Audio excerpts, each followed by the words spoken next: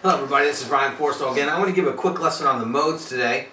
The modes of the major scale have a different title for each one. They're Ionian, Dorian, Phrygian, Lydian, Mixolydian, Aeolian, and Locrian. And what basically a lot of people don't understand is that it's basically just your do, re, mi, fa, sol, la, ti, do. And when you start on each one of those notes, if you start on the G of the G scale, just as G major, do, re, mi, fa, sol, la, ti, do, that's Ionian. But if you start on the second note, but stay in the same exact scale, just starting on the second tone, and that's like starting on re, do, re, re, mi, fa, sol, la, ti, do, re, A to A on the G scale. Still on the key of G, not playing the A major scale with 3 sharps, still playing the G scale that has only 1 sharp. That's the Dorian. Then if you start on the third note, then you're actually playing the Phrygian mode. And then if you start on the fourth note, you get the Lydian mode. Then Mixolydian starting on the 5th note, D. Aeolian, relative minor, starting on the 6th note. Start on the 7th tone, F sharp, is Lydian, and then you're back to Ionian. Now, a lot of people have showed this, but there's one thing I think that needs to be clarified is that instead of staying in the same position, then starting on the 2nd, what you should do is you should move up the fingerboard, I guess you'd say horizontally, then start on the A, Dorian, then start on the Phrygian,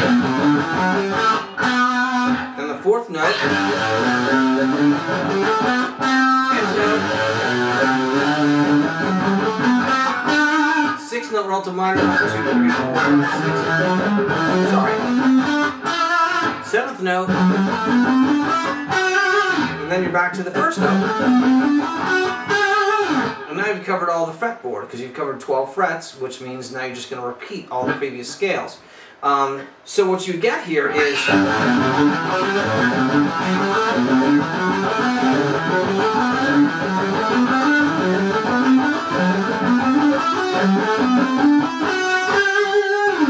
so you cover the whole entire fretboard with the same exact scale. That would be your G scale covering the whole neck. Then you can start working sequences like triplet, triplet, triplet, triplet, triplet, triplet, or fours,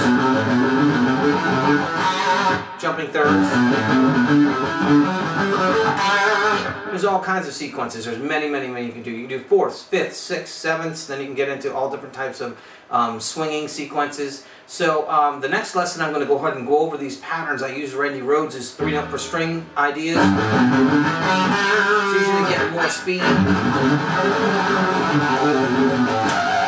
when you actually have 3 notes per string. It's easy to flutter that pick and get that down and pick and that really cooking there. So I want to thank you so much for watching. Have a great day.